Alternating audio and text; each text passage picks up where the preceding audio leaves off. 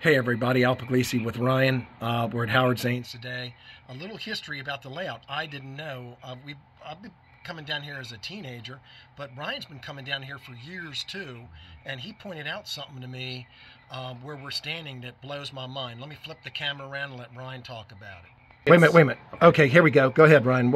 Tell us what you just said. We're in the original section, or at least what was the original footprint of the basement, which I think was 27 by 27. The original staircase is right behind this mountain here. Lost Mine back here is the only remaining section of the original layout other than the bridges over Licking Creek.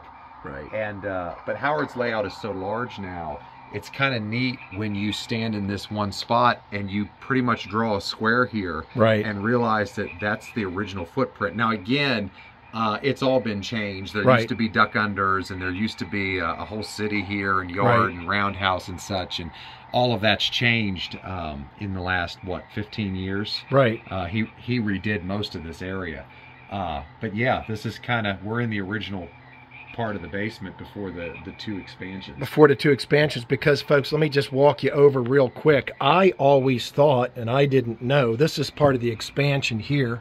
I'm walking through. Yeah, that's the second expansion. Or the second expansion. But folks, I never knew that this stairwell that I've done videos on in the past, I had no idea that that stairwell was... That stairwell came into play with the first edition, which is where Gilbert's Gulch and all that area is. Okay. The original staircase of the house is in this mountain. Right, I had no idea that existed. And again, so this kind of, you can kind of see this header.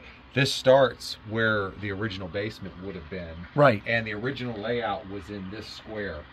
Like I said, I can't remember if it's 26 by 26 or 27 by 27. Right. Now, it didn't look like this, but it was in this space. The only, like I said, the only two things that still exist from, if you ever saw the Alan Keller, I think it's volume 12, which was done in the early 90s, the only two parts of that layout that still exist are Lost Mine and Licking Creek right here. Right, which is right here, folks. Everything else has been redone. Wow.